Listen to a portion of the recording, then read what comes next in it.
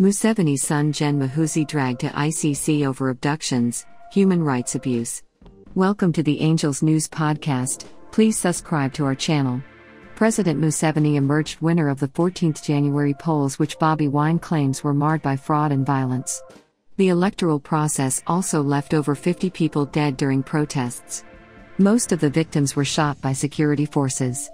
Ugandan senior military commanders, including President Yoweri Museveni's son Lieutenant General Muhoozi Kainerugaba, have been named in a complaint to the International Criminal Court, according to The Guardian, a British news and media website.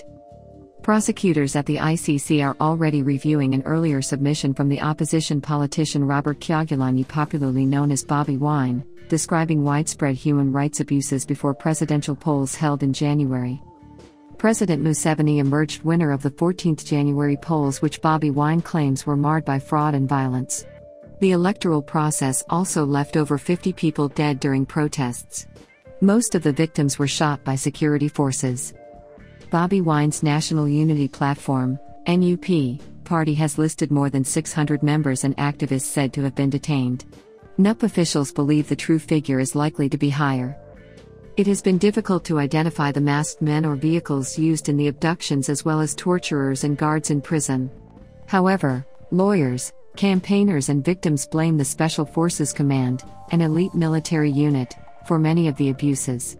The new complaint, also filed on behalf of the outgoing Kyadondo East legislator, will be submitted to the ICC this week, The Guardian wrote on Monday.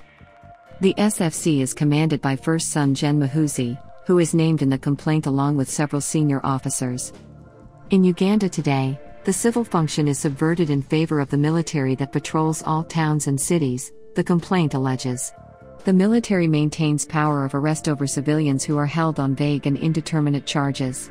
Ugandan military spokespersons have repeatedly denied responsibility for any abuses, and Museveni, in a national address in February, dismissed allegations that his forces had illegally detained civilians, saying the army was a disciplined force and that his party does not kill its opponents.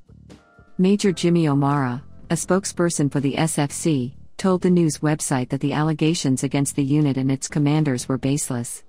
There are no abductions. These are normal arrests. Operations here are managed and controlled by the police force, so I don't see where the SFC would be involved, he said.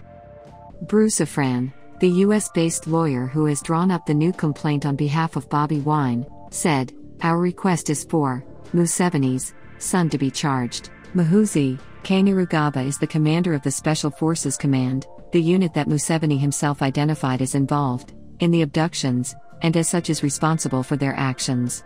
He can't just hide under the principle he was carrying out an order. The consistent playbook is that they hold these people and eventually some make statements that are false under duress. Your opinion on Museveni's son Gen Muhoozi dragged to ICC over abductions, human rights abuse is welcome in the comments section below. Thank you for watching in the Angels News Podcast.